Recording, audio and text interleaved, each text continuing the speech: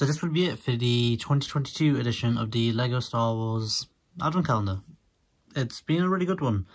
I think last year's one still is my favourite just because Mandalorian is my favourite show.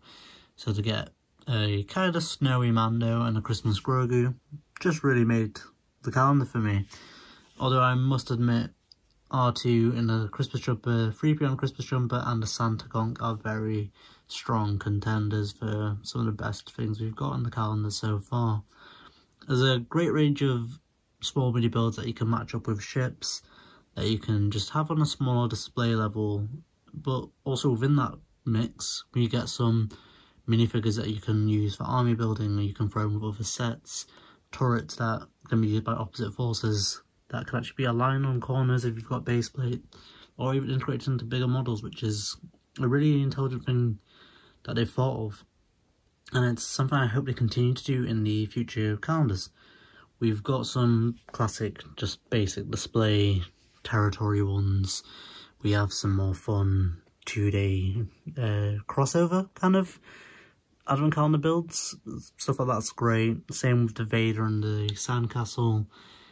All in all, I think there's been some great execution in this calendar, and I hope they kind of look at what's missing from the Star Wars calendars and improve on it for next year, because to me the biggest things missing are some more that festive feel you get when you look at a box. You know, things like the AT-AT and the Santa hat with a beard and mustache and mistletoe lights wrapped around the Ewok trees, and the snowman with the bucket on from the sandcastle. It makes it look a lot more festive than it is.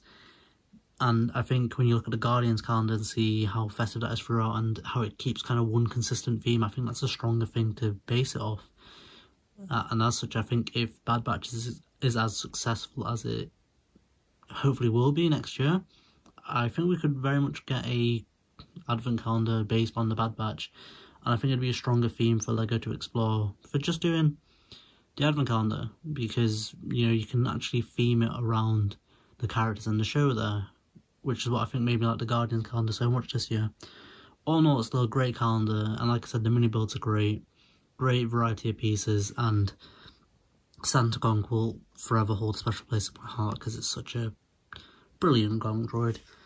All in all, it's a great calendar, and I just think there's some small improvements that can be made to make next year's calendar even better. Thank you guys for watching. If you've enjoyed the calendar videos and you've been liking them throughout, thank you. It really does mean a lot. If you think there's some improvements that can be made, let me know them in the comments, and I'll try my best to integrate them.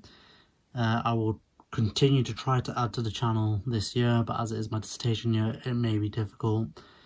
But I will try, because I want to keep it going. It's been very nice to see the subscriber count go up again this year. I'm going to keep on going for that, and I'm hoping to start doing some giveaways and things as the channel grows. Thank you for watching. Have a lovely holiday, a great Christmas if you celebrate, happy holidays otherwise, and wishing everyone a very happy New Year.